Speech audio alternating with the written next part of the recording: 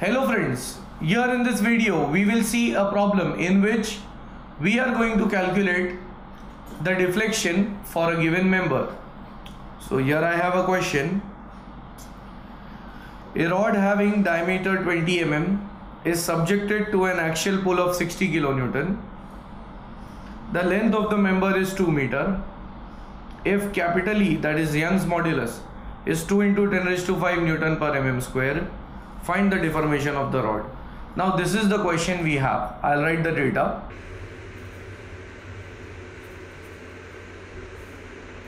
A rod having diameter 20 mm, D is 20 mm, is subjected to an axial pull of 60 kN. So it is 60 into 10 raised to 3 Newton. Next, the length of the member is 2 meter.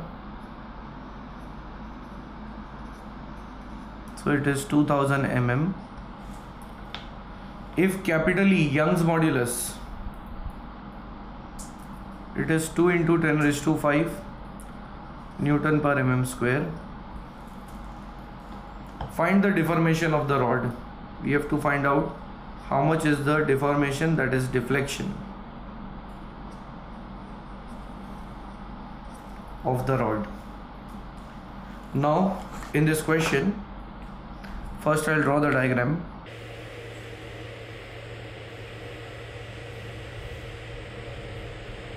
Now here we have a rod.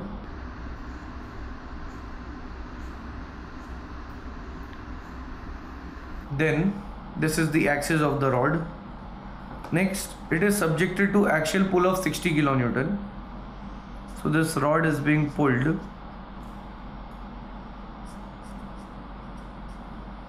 by applying load. Next, when this rod is pulled, then the length of the rod will go on increasing and diameter will go on decreasing. So here if I draw the diagram,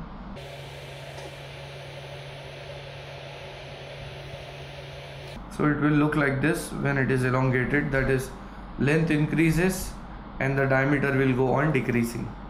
So this deflection, that is the change in length of the rod, is what we have to calculate. So let us try to get the solution for this problem. In the solution part, I'll say that first, since the cross-sectional area of the rod is given by, cross-sectional area is circular, so it is pi by 4 d square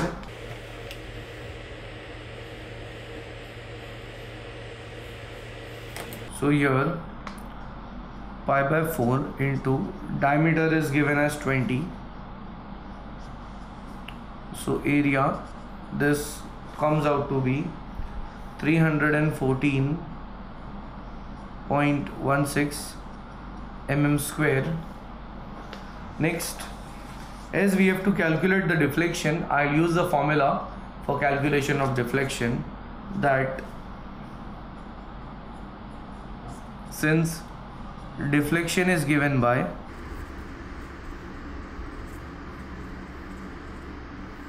delta L is equal to PL upon AE. This is the formula of deflection.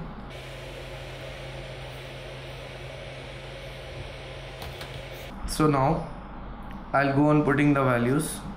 P, that is the load, it is 60 kN given, so 60 into 10 raised to 3. Length of the member was given as 2 meters, so it is 2000 mm. So into 2000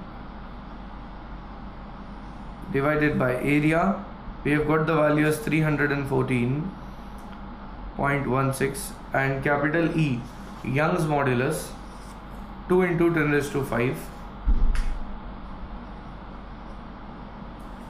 So from this I'll get the answer of deflection, and my answer is 1.91 mm.